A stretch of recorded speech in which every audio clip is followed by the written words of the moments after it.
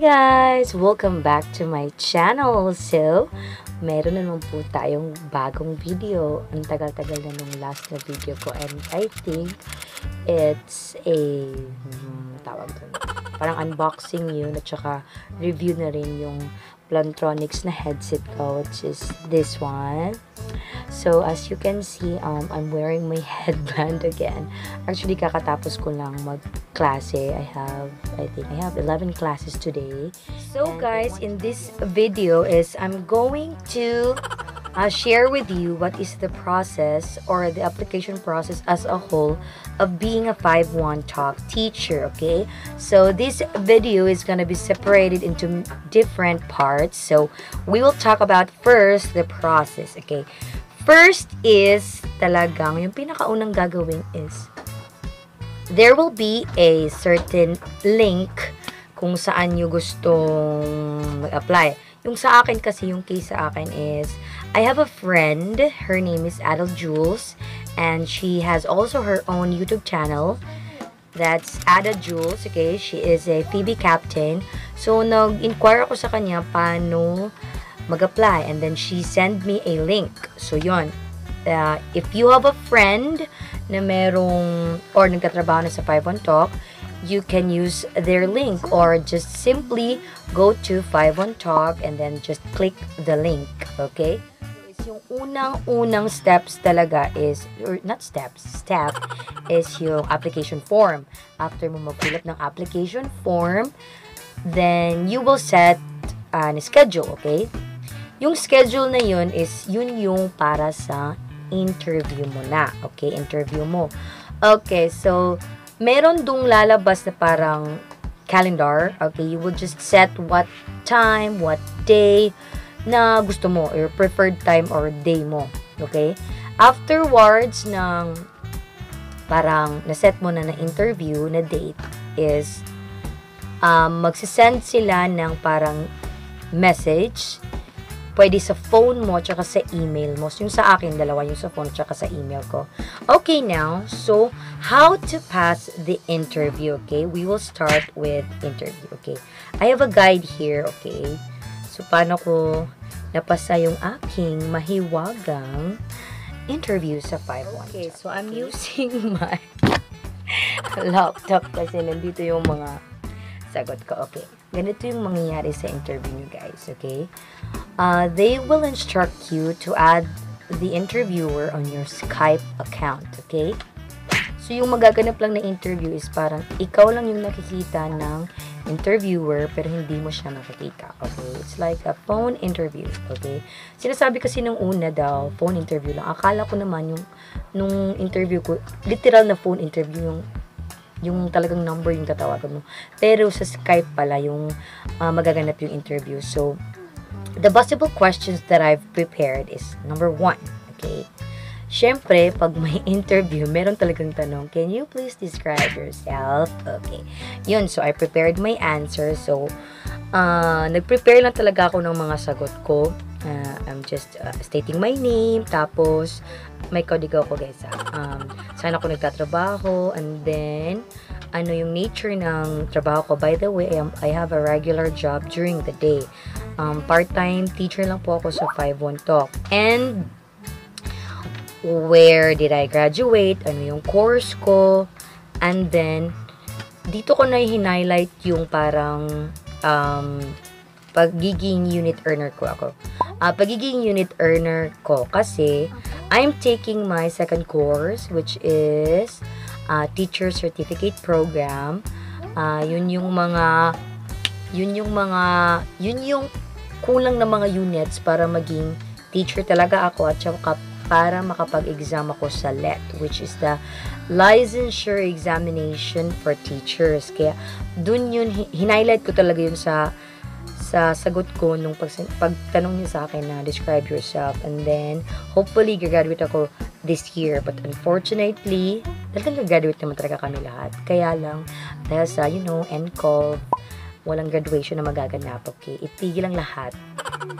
Tapos yung pangalawang tanong na parang pinaghandaan ko, tsaka lumabas talaga siya. Talagang tinanong sa akin ng interviewer. Sabi niya sa akin, bakit daw ako nag-apply for as 5-1 talk teacher.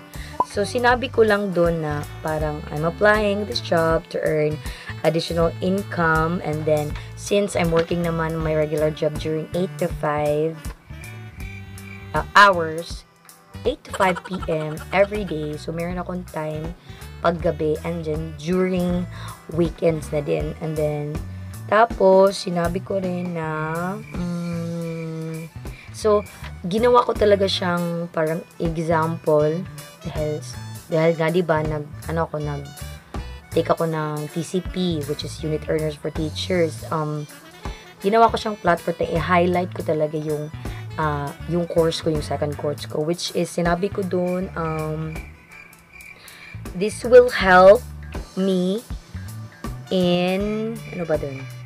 Okay, this will be my training ground for my future profession as a teacher when I am going to be employed or deployed in an actual school setting. So, yun is, parang may tinanong sila sa akin if meron ba akong background sa pagtuturo ng mga bata. Kasi nga, yung tinuturuan po sa 5-1 Talk is literally mga bata talaga. And they don't really know how to speak English. Literally. Kahit sabihin mo, what is your name? Gagayahan ka nilang, what is your name? Okay?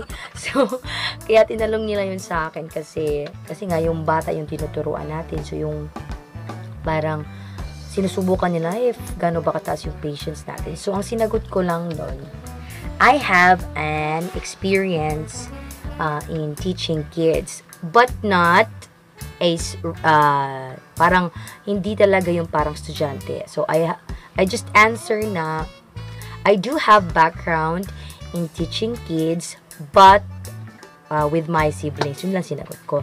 Tapos, hinighlight ko rin doon na ano ba yung sinabi ko doon? Teka lang. Okay. So, sinabi ko pala doon is, since I have a lot of siblings that were younger, or, tama ba? Meron akong mga kapatid na mas bata sa akin. Okay, Tagalogin na lang natin. Mas bata sa akin. So, feeling ko, yung patience ko is hindi na talaga ganun kaliit, di ba? Kasi nga, sinusubukan nila if kaya ba natin i-handle yung mga bata. And then, sinabi ko rin sa kanya, sa interviewer ko na yung pagtuturo din ng kapatid mo at saka yung mga estudyante mo is parehas lang. Because, yung disadvantage lang is hindi mo sila kakilala. Pero, the sense na meron kang parang background talaga sa pagtuturo is okay yun. So, para sa akin, wag nyo na lang sabihin na wala kayong background. Unless naman kung totoo, diba? Pero, yung sinagot ko talaga is parang, ang sinabi ko is, hindi naman sa wala ako experience, literally. Meron akong experience, but unfortunately sa mga kapatid ko lang. And then, meron din pala akong sinabi dun na since I have my TCP course right now, Teacher Certificate Program, yung unit earner, meron kasi kaming mga parang, ano bang tawag dun? Mga demo na naganap, okay? So, yung pagkakaiba lang is yung mga tinuturuan namin is high school students. So, yung dito kasi sa 5-1 Talk, majority talaga is mga bata. Meron din akong naturuan, I think. Meron akong high school, meron din akong matanda na, pero yung pinaka majority is mga bata. That's why yun yung sinagot ko. Tapos, yung pang-apat na tanong sa akin is, if hindi ba nakikinig ang mga bata sa leksyon or sa klase mo or sa, sa tinuturo mo, ano ba ang gagawin mo? So, I just answered based on my, ginawang script dito. I just answered na I will just try to get their interest in order for them to settle down. And, of course, sinabi ko rin, I will incorporate those interests in my lesson or discussion if it is related and applicable, okay? But without compromising the learnings that my student can get in my class. Diba? Lakas mo. di ba? Tapos, yung yung last na tanong sa akin is, saan ko raw nalaman na may hiring na teacher sa Paibuntok is, ang sinabi ko is, I was searching for a online job in the internet, and luckily I saw their ads in Facebook. And also, I have a friend which is, her name is Adult Jules. Just follow her in her YouTube channel. And she's been working there or in Paibuntok 5 years na. 5 years na. Kaya nagka-interest din akong mag-apply. At saka way back 2015 pa talaga ako gusto mag-apply. Kaya lang I don't have the equipment yet. I don't have the laptop. I don't have the internet before. Really, wala talaga before. Kaya syempre, paano ka naman mag-apply kung wala kang mga gamit, diba? Duh. Anyway, so, alam nyo guys, yung technique lang talaga, yung ginawa ko sa interview ko. Diba nga, sabi ko kanina, sila lang yung nakakakita sa'yo, diba? Sa Skype. Pero hindi mo sila nakakita. Yung ginawa ko, since I'm having my interview in Skype, so I'm using my laptop when we're having our interview, I just prepared my answer in my laptop, okay? So, ito yung Skype, tsaka ito yung Word na nilagyan ko ng mga answers ko. Para, pag nagtanong sa akin yung interview, hindi ako mag-stutter. You know, stutter? Yung yun. Parang kasi, yung interview kasi, napakasimple lang naman talaga. Yung hinahanap lang talaga nila is parang, if you really know how to speak English, if you really know how to formulate basic questions, if you really know how to formulate basic answers, okay? So, that's it lang guys. Simple na. Napaka-simple lang talaga ng ginawa ko. They just asked me 5 questions and then I just prepared 5 questions. Okay, actually, yung prepare ko talaga is 7 questions. Pero yung mga tanong na lumabas based na prepare ko na tanong is just 5. So, una, may background. Bakit ako nag-apply? Saan ko nalaman na may hiring? Tapos, ano ang gagawin ko if hindi nakikinig yung estudyante?